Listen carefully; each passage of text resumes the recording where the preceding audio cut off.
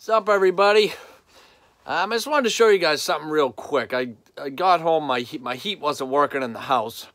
And of course now it's starting to get real cold, so I'm like, oh God. So I got oil. I have an oil furnace, forced hot air. A lot of us up in New England got oil, unfortunately, but it's the way it is. So, you know, I don't do residential much anymore, so I'm looking all around, checking in the unit over here and this and that, and I'm like, where am I losing power? I'm losing 115 volts. And then I remembered upstairs, I don't know how the electrical code is in other parts of the country, but we have to have an emergency switch upstairs. Ours happens to be in the kitchen. So turns out that switch was bad. So I'm just going to show you guys real quick how to just, you know, just some very simple. I know you guys are, some guys are going to be like, come on, Chris, we know this. Like, give us a break. But you got to remember, my channel is focused on helping out beginners and new guys and girls or whatever, this and that. So, you know I didn't know how to do that when I first started. Even something as simple as checking a switch. This is all stuff you have to learn. So I figured I'd just throw something up, give you guys a quick video for right now, and just show you what a bad switch looks like and how to diagnose it. So here's the bad switch here, guys. See, I got it hooked up to my meter just to check continuity. These are very simple switches, single pole, single throw. That's it. You got two connections. This is my new switch here, but you just got two connections. I'm in the off position now. We turn it on. Nothing. See, nothing. You will get it sometimes if you slam this up really hard. It's not even gonna go right now. But it's because this switch is bad. If this switch is good, you will have continuity here. Okay? That's all it is. That's all you do to check a switch. Especially ones like this, because it's just a single pole. You know, it's not double pole, triple pole. But either way, it's the same way. It's either on or off. And if they don't work, the thing stays closed, oh well. The switch is bad. Here we are, hooked up to our new switch. Very simple thing. Off position, on. Off, on. That's all it takes, guys. You got continuity, that's it. You got to remember, only breaking one line upstairs. This is an emergency to kill the power to the furnace, boiler, whatever you got. Just as an emergency, God forbid that anything was happening, the thing was on fire or blowing up or something down in your basement or whatever. So that's why they put these switches upstairs so you can run to if God forbid there's ever an issue in your house with anything like that.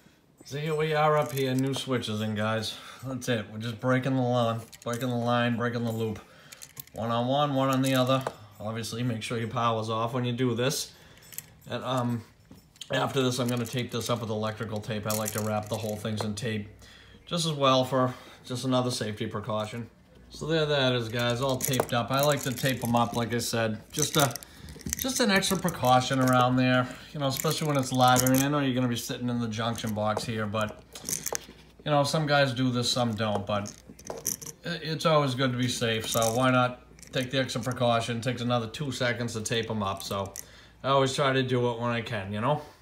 Actually, not when I can, I always do it. And that's that, guys. I even went down to Home Depot and got myself a nice new switch plate for this. Nice new cover. Isn't that pretty? On, off, on. There we go. That's it. The heat will now work, guys. And that's it. It's as simple as that. And there we are, boys and girls. Burner's fired up. Heat's now running. Thank God. Gotta have that, 'cause like I said, we're getting cold this week, so winter's finally coming. So that's it, guys. Heat's all running. You probably hear the furnace running in the background over here, but everything is good. So like I always say, guys, sometimes it's the simplest thing. I was checking all down here in the furnace and everything when I didn't even think to look at the switch upstairs, you know. So it is what it is. I know it was a very simple thing, but just wanted to show you guys, remind you of that. You know, you never know what it's going to be. You know, I could have had a disaster here, but thank God it was like a $3 switch, and you know, I got another new cover for it for $1.50. So there you go, like a $5 fix. You know what I mean? And that helps when you fix your own stuff, because guys like us didn't know this sort of thing. What would that? Would it just cost me what, $300 to have someone come out and put a switch in my house that takes like 5 minutes to do? So that's it, guys. Thanks a lot for all the support again, everyone, guys. You guys have been great. I just love it. Just, you know, follow me on Instagram if you don't.